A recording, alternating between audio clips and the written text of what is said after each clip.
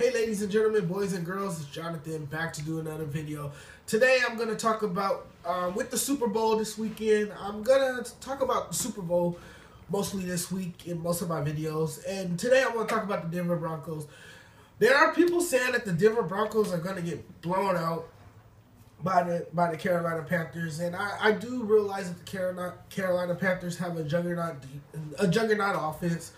I understand that they're led by an explosive quarterback, Cam Newton. I understand that they have Jonathan Stewart, who's an electrifying running back. I understand all those things. I understand that Tolbert's pretty good. You know, Cam Newton's go-to guy is no one other than Greg Olsen. But you also have to look at it from a defensive standpoint, and defense wins championships. I always say that defense wins championships. We've seen it in the past Super Bowls. We've seen it with the 1985 Bears.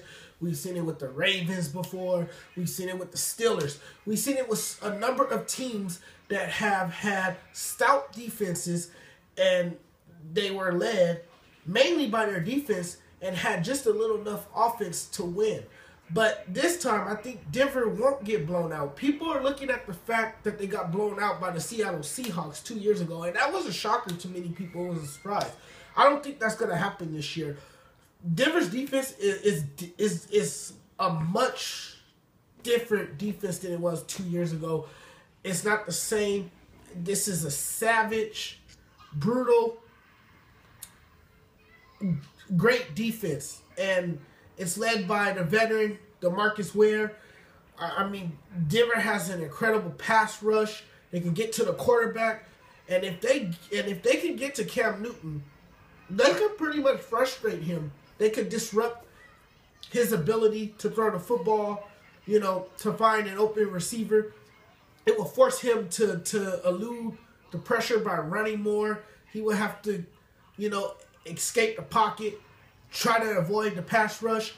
And Denver could really bring the pass rush with Von Miller and DeMarcus Ware. It's going to be a great game.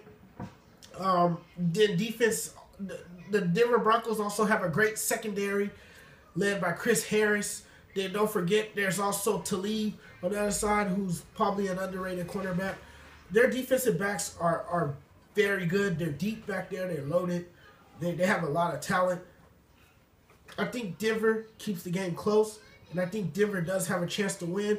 But I do have the Panthers beating the Broncos by a touchdown, and that's because the Broncos' defense. But the defense is so good for the Denver Broncos that all they need is a game-altering play to just change the whole complexion of the game. So we'll see. It'll be interesting. But again, I don't think it's going to be a blowout. I think Denver's defense is too good for that. I think they're better than a lot of people have them. And I think people need to realize how good that defense is. I see you guys in my next video. Be sure to subscribe to this channel. Check me out in upcoming videos. Take care. I'm out.